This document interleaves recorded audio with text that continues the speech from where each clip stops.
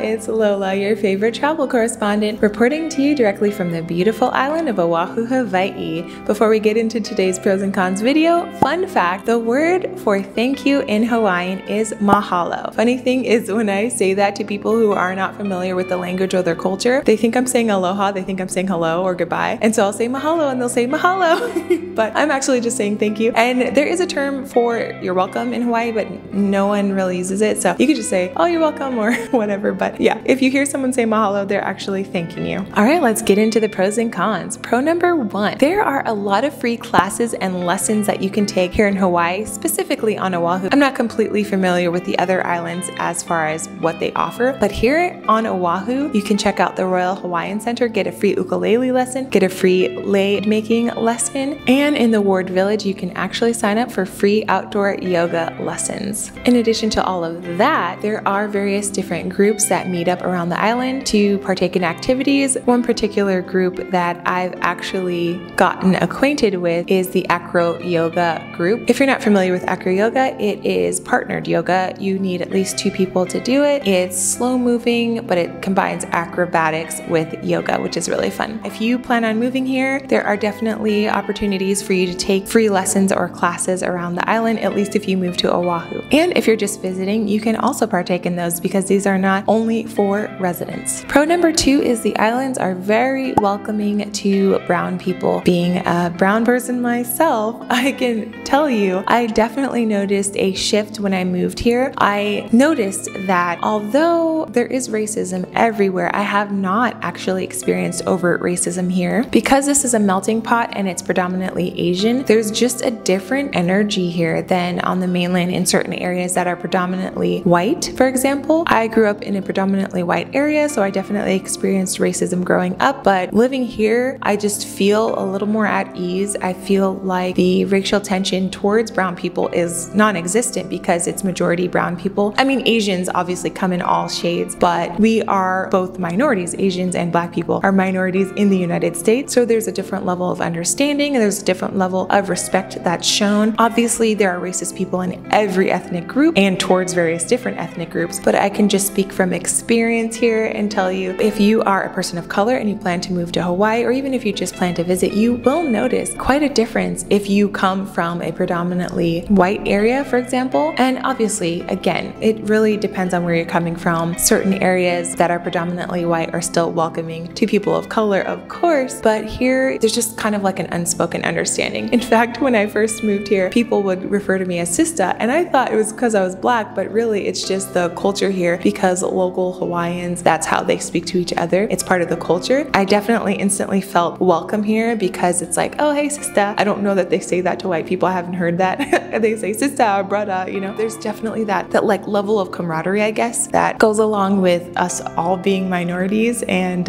if you're not a person of color, this might have gone over your head, but if you are, you should come to Hawaii at least to visit. You might just feel a little more at ease here. And I'm specifically talking to people of color coming from various parts of the United States. I don't have much experience with being a person of color in other parts of the world because the only other country I've been to is Mexico, but I do plan to travel a lot more soon, and you'll have to come along on my adventures. Make sure you subscribe to this channel. Pro number 3 is you can experience a lot of other cultures here if you move to Hawaii without even traveling. So if you plan to move to Hawaii and you really don't have the funds to be traveling a lot, don't worry. You're gonna get exposed to a lot of different cultures here and a lot of Asian cultures as well, because this is a predominantly Asian area. But also what's cool about that is it gives you kind of an idea of Japanese culture, Chinese culture, Vietnamese culture, Filipino culture, etc., etc. And if you're thinking of traveling to those places, you kind of get a taste of what you can experience as far as the types of people who are coming from those places, because you'll meet a lot of people here who are not from here, and they can kind of give you a little bit of insight to their culture from back home, from where they came from. So I just think that's kind of cool. You can travel without traveling when you live here. Pro number 4 is the police are really chill here. Now, I don't mean to insinuate that the police don't do their jobs or they don't take safety seriously, but what I mean here is the police are generally kinder here than what I've noticed on the mainland. I got pulled over one time here. It was really strange, actually. The police officer came to my window and she didn't use the term swerving, but she said that I went over the lines on the freeway a little bit. Now, I didn't hear my tires go over the bumps. So I honestly thought she was just making it up to try to get something on me so she can give me a ticket. But strangely enough, she was just like, oh, okay. When I explained to her, oh, I don't know, I was eating something and I dropped something. Maybe I didn't realize I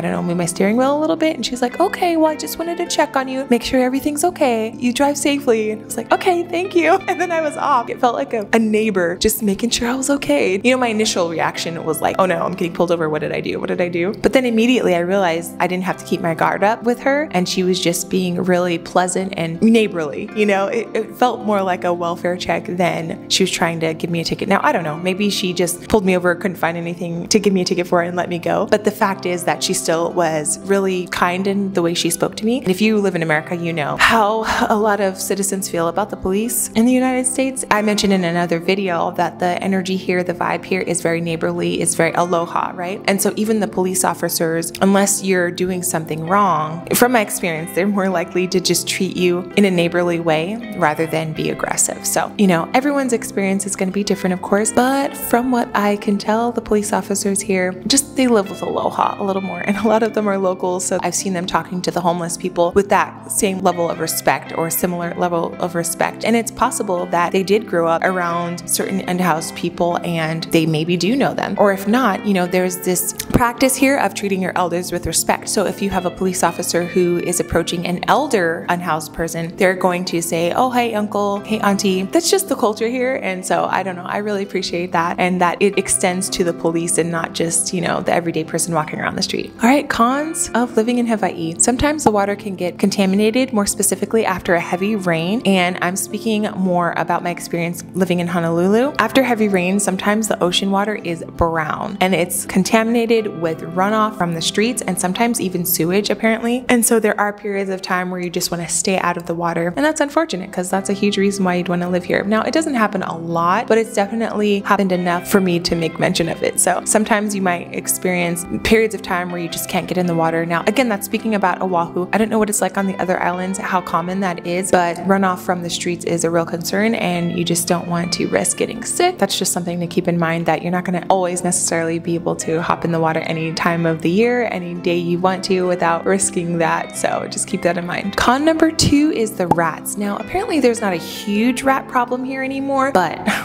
speaking from experience, I do a lot of photo shoots near the Hilton Hawaiian Village in Waikiki, and I've seen a lot of rats there, specifically in the bushy area, which recently I've noticed they've cut down the bushes, and I'm wondering if it's to get rid of the rats. But the grossest thing ever, I've gone there, seen people leave their stuff out on the grassy area, and I one time saw people leave food out in the open, and they must have been out swimming in the lagoon or on the beach. There were rats in their food, taking their food, running back to the bushes, running back and forth. It was the most disgusting thing ever. I really hope those people didn't eat their food after they came back. I would think it would be common sense to just not leave your food out in the open when you're outside anywhere, but like feel ill just watching that.